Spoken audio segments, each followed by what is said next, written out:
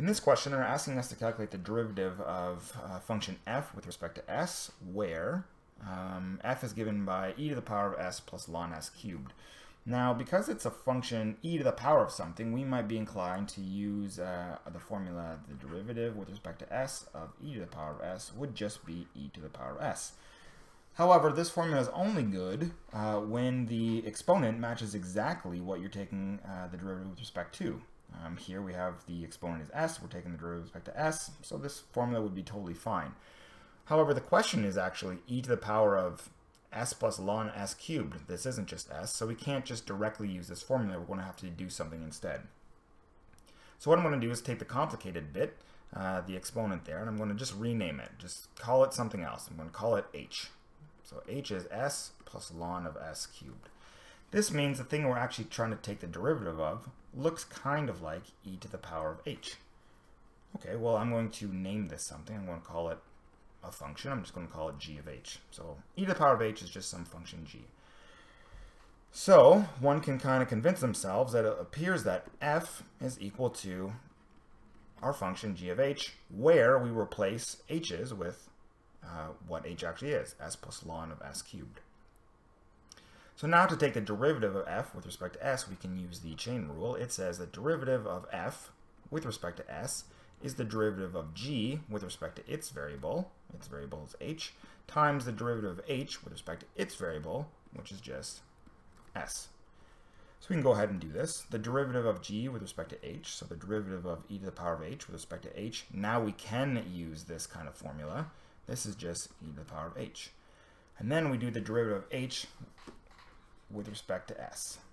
So the derivative of h with respect to s, this is h, s plus logarithm of s cubed. Okay, so we can go ahead and actually calculate this derivative using some of the rules that we know. This is e to the power of h, I won't touch that. The derivative of s with respect to s is just 1. And now what we need to do is we need to calculate the derivative with respect to s of ln of s cubed. Now you might be inclined to say, well, I have a formula for what to do when I need the derivative of ln. It's just 1 over.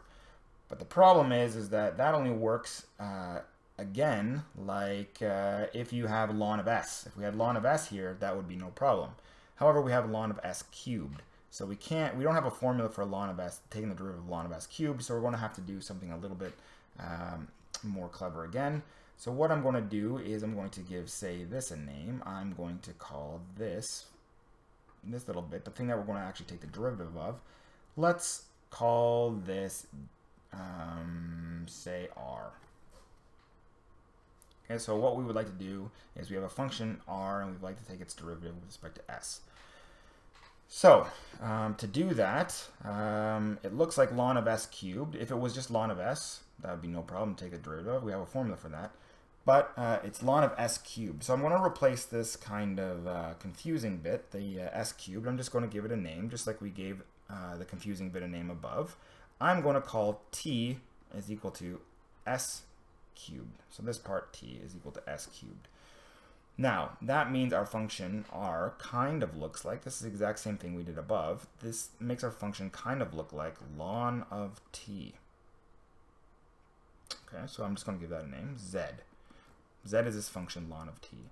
So what the chain rule says is that if I'm looking for the derivative of r with respect to s, which is what I'm looking for, the derivative of r with respect to s, which is what we have to calculate to solve this part, that's exactly equal to the derivative of z with respect to its variable, t, times the derivative of t with respect to its variable, which is s.